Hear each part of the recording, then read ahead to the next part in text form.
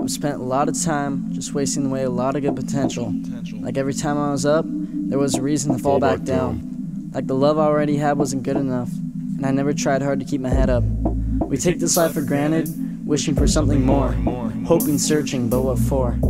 And so when our greediness gets the best of us, we feel bad for ourselves, like a child who cries for toys upon store shelves.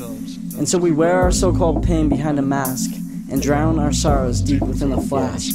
When I was younger, I wanted to just drift away, but I remember a time when all I did was just dwell and dwell, and I wanted to find my heaven, but instead I was living in hell, like a trapped soul in a jail cell, and slowly rotting away, feeling nothing but pain. And with all that self-sorrow, there was no hope to gain, and every sunny sky that ever shined felt gray and full of rain, and the sorrow that we drew out left a red stain. We get caught up on ourselves so much that we forget who we are, tearing at our hearts and only leaving the scar.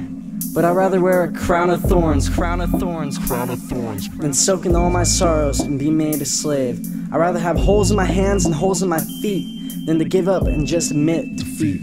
My father used to tell me to finish what you start, and through all my good and bad times, I took his words to heart.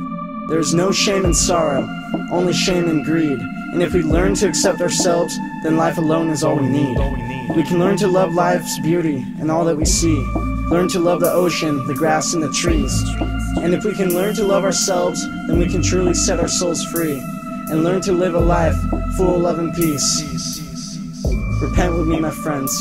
Repent with me your sins. Close your eyes, see the light, and let life begin.